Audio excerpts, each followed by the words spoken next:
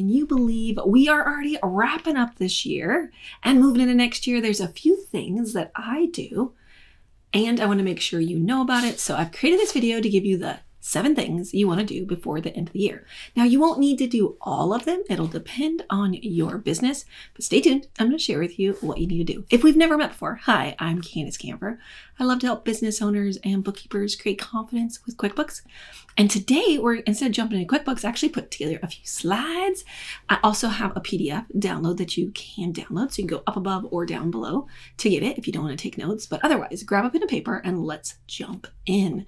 So the first thing that you're going to want to do, and this is the things you want to do before the end of the year happen, right? So we have a checklist of what to do to get ready for a tax professional. But this is what you want to do before December 31st or on December 31st.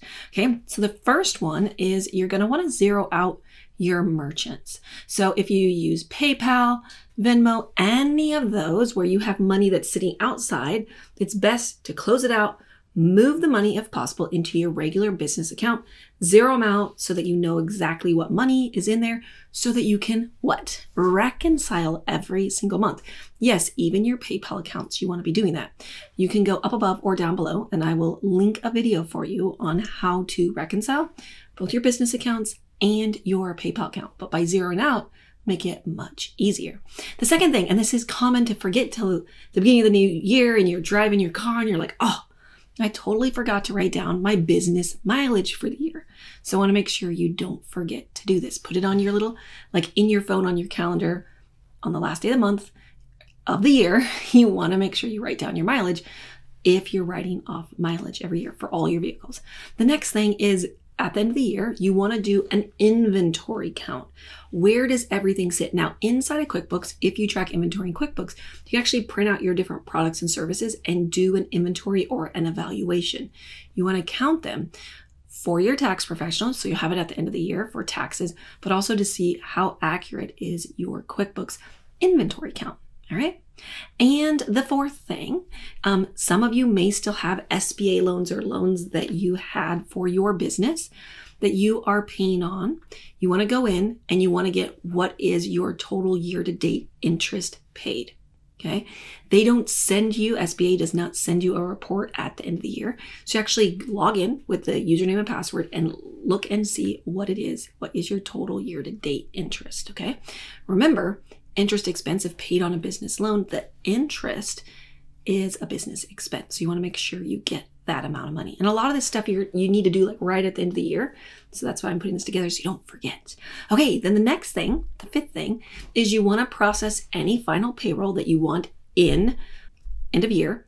But what you want to do is before you process your first payroll, if you're a California employer specifically, you want to go in and update your state unemployment rate and your employer training tax. I actually just literally got mine from ETT in the mail and I opened it up and I was like, perfect timing, I'm creating this video for you. But every employer, especially in California, has different rates. And you want to go in and update it and you want to do it before the first payroll because especially for online, going in and changing it, you actually have to contact them, okay? So put this on your to-do list. If you need a video on how to update, whether you are on QuickBooks Online or desktop, I will link the videos up above and down below. Also look for the video in the description to get the full length if you need to go in and you're not sure how to update it, okay? It's very easy, but you want to do it before you process payroll. So the next thing you want to make sure that you're doing is if you have any estimated taxes that you need to pay before the end of the year, make sure you get those taken care of. And then you also want to go in and review any outstanding or old checks and reissue them. It's best to do it before the end of the year. So what does this mean? If you look at your reconciliation, if you reconcile every month and you have some old checks sitting in there from the current year and you know somebody just hasn't cleared them, reach out and see if you need to reissue the check so that it keeps your QuickBooks as clean as possible. So those are the 7 things to make sure you do before the end of the year. Now, there is an entire checklist that I have for like the 9 steps for closing out your books. This is where we're actually going and checking accounts payable, accounts receivable, not what we talked about today, a totally different checklist. And for those of you who choose to attend, I'm doing a live Customizing QuickBooks Workshop in January, if you save your seat, I will send you this PDF as a gift.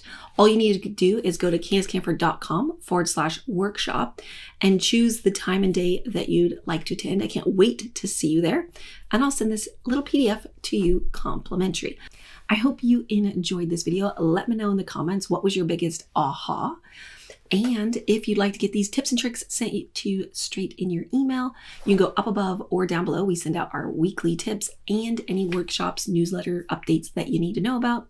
And if you're new here, don't forget to subscribe so you don't miss any of our videos here on YouTube, and give us a thumbs up. I so appreciate it.